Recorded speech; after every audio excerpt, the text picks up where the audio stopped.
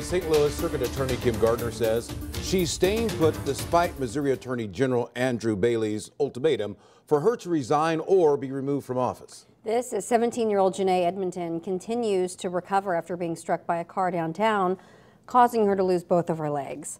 We do have team coverage this morning. Our Alex Fees joins us from West St. Louis with an update on Janae's condition. But we do begin with Mercedes McKay downtown, who has more on the political battle. Good morning, Mercedes. Good morning, Michelle and Rennie. Kim Gardner has faced several calls from political allies and foes to step down, including from Missouri's own Attorney General Andrew Bailey, who gave the circuit attorney an ultimatum: resign or be removed from office. Thursday's deadline came and went without any resignation.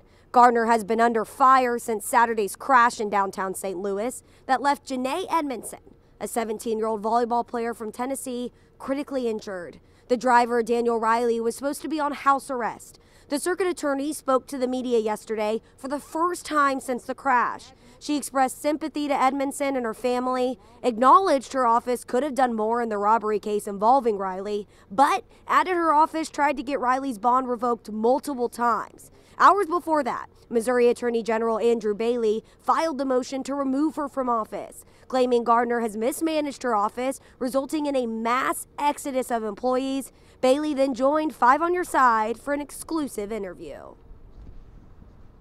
It has rarely occurred in the history of the state of Missouri, but that speaks to what a bad situation we have here in the city of St. Louis and the necessity for immediate action to restore law and order and to find justice for victims. And that's what motivates me. There are numerous individuals that have an agenda to make sure that my office does not succeed.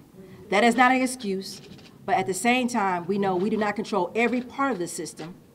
But what we can control is we're going to fight very hard for justice in spite of the vitriol, the hate, the racist attacks.